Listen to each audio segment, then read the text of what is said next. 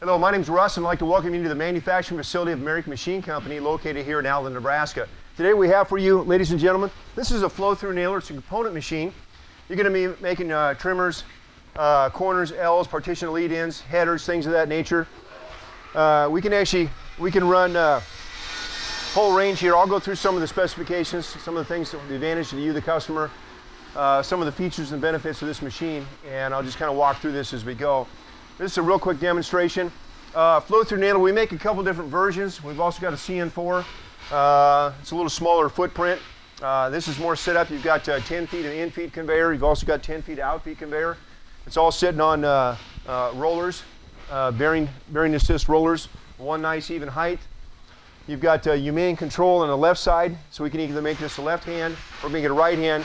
Right hand would mean we take the control box and put it on this side, depending on your guy or your gal or whoever's going to run this machine for you. There's a tray on the left-hand side of the screen for you, and this is to put your nails and stuff, guys. Just put a whole box or two boxes on there. Likewise, there's also one on the right-hand side of the screen where you can throw some nails and staples and things of that nature, whatever you want up in that area. For the most part, the machine's actually going to come. There's leveling feet that actually come in place here, and there's anchor bolts. So there's 4 anchor bolts for this, and there's actually 4 anchor bolts for your conveyor. There's 2 legs on the left-hand side of the screen and 2 on the right-hand side. We highly suggest that you actually anchor this, put it in some place in your shop. That way it stays nice and true each and every time. There's a foot pedal valve down here on the left-hand side. We do that for the customer, number one, so it's real easy. We're actually going to come in real fast, real quick. We've got a main cylinder that comes down. It's going to push against, say, like a 2x6 or a 2x4. For example, if you're going to do a trimmer, I'll try and stay out of the shot best I can. So I'm actually going to come in, maybe get this, maybe you cannot, but we're actually going to push down on both pieces or components, if you were, say, on a trimmer.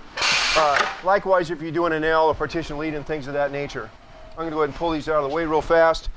Outside your view is actually there's an orange stop over here that actually pops up. This orange stop, I know you won't be able to see it, but there's a push button on the control panel over here. Let me jump ship here real fast. Green is up, and then you hit yellow. It actually takes a stop and lowers it down past the working surface, so material slides right through. Once again, green for up, yellow for down. On the flow-through component nailer, these are your main controls. You can actually, you can take the top gun.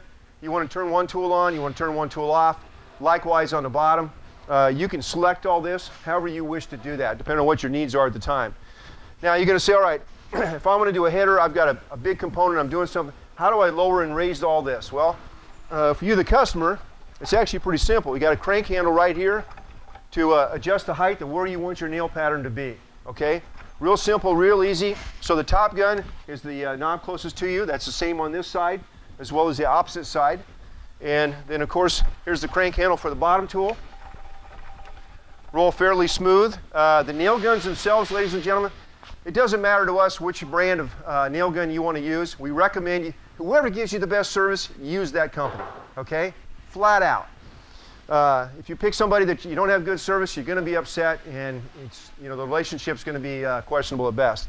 Anyway, you send us the guns. We'll go ahead and mount it. Once again, we don't care whose it is. We'll go ahead and mount anybody's tool. We're actually pulling a trigger here. Might be hard to see, but we actually come in, and we have a cylinder that actually comes in and pulls the trigger on each one of the 4 nail guns. 2 on this side, 2 on the opposite side away from me. Now we can go down to about 4 inches in the minimum closing, and we've got a range up to about 12 inches. We can also open up quite a distance here. There's a hand wheel casting on the back side you can't see, but actually allows this carriage, which is on the back side, to actually shift out. So it'll shift away to the left-hand side to the rear portion of the camera here. You can adjust that manually if you're doing a whole bunch of different jobs. You can see it, it can accommodate quite a bit just from the action that we're doing so far.